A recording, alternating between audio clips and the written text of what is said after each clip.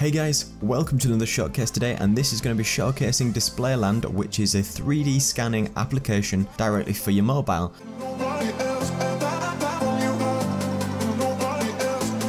So today we're going to be looking at Display.land, the features that it has, and then bringing in some of the scanned objects into Unity and making our very own diorama scene, or a scene which you could imagine to be used in a game itself. So Display.land is essentially a 3D scanning app for your phone which uses the video camera to capture the actual data, and then from there the data is stored and transferred to the cloud and it's processed into a 3D object which can be exported usually as an OBJ with the texture, and then you can use this in popular 3D programs, bring that into a popular game engine like Unity and really go from there. And you've often heard of maybe things of 3D scanning, whether that be photogrammetry. You might have seen some of these in Unity's technical demo, which was the Book of the Dead, and other games that made it very prevalent, which was The Vanishing of Ethan Carter. Now normally 3D scanning or photogrammetry purposes, you'd need an expensive set of equipment, DSLR cameras. You'd have to take hundreds of photos of any particular object that you wanted to scan into a particular 3D sort of environment.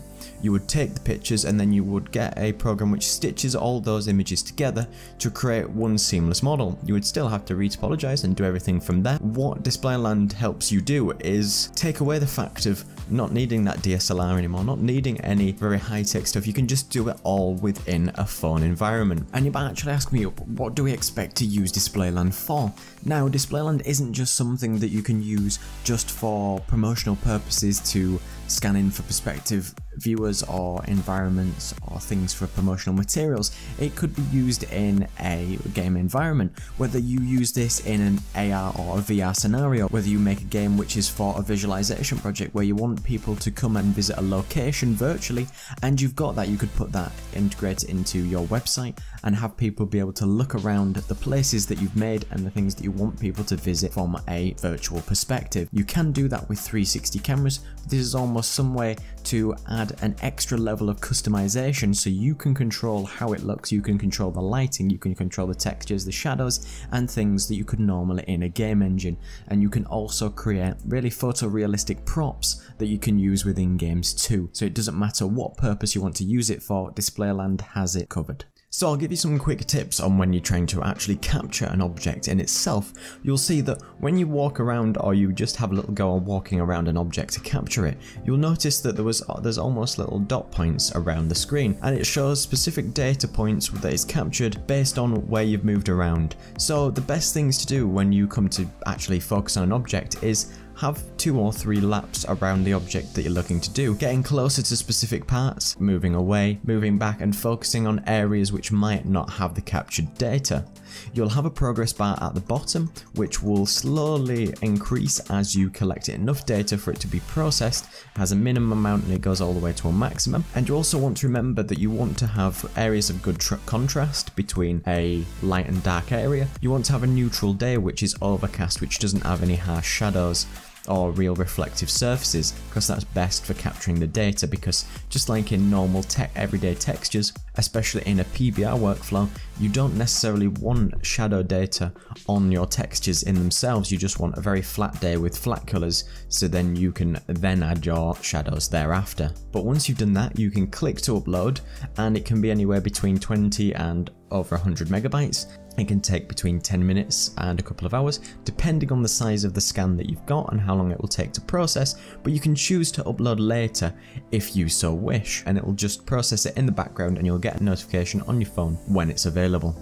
And once you've actually got your scan within the app, you can choose to then view it, crop it, or export it, and all you have to do is click the little share link or the download on your actual asset itself, and it will email you a zipped file of the actual object itself. It will give you a texture file, it will give you the 3D object, and OBJ can be open in any popular 3D software.